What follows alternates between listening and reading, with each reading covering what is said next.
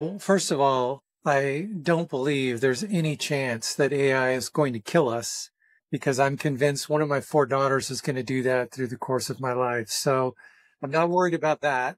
It's funny when people talk about AI, I've been deploying technology for a little over 25 years, and the majority of that time has been in deploying mortgage technology.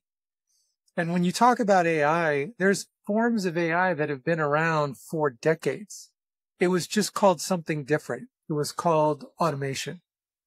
And then in the last 5 years, before generative AI really became kind of the phrase to encompass all things technology based tasks and actions being taken, the focus was on a word called orchestration, which is basically taking all the automation capabilities that existed and just putting rules in place to fire that automation off at certain points in a process or when certain events take place. And so now you have generative AI as really kind of the catch-all phrase that people use to talk about automation these days. But from my perspective, it's been around for quite a while.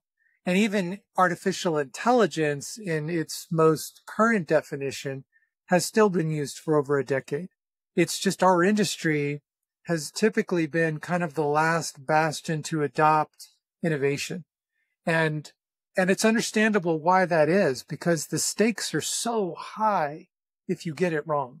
The majority of your revenue as a lender right now is coming on your ability to strategically execute loans in the secondary market. Regulation has taken away a lot of the front end revenue that you were able to obtain either through charging points to consumers, or competition has made it so even administrative fees have really been compressed down. So all the revenue now is coming from secondary market execution. That coupled with the fact that if you make mistakes in this industry, one, you've got 7 to 15 different regulatory bodies that are going to be quick to jump on you and come at you with fines or other penalties.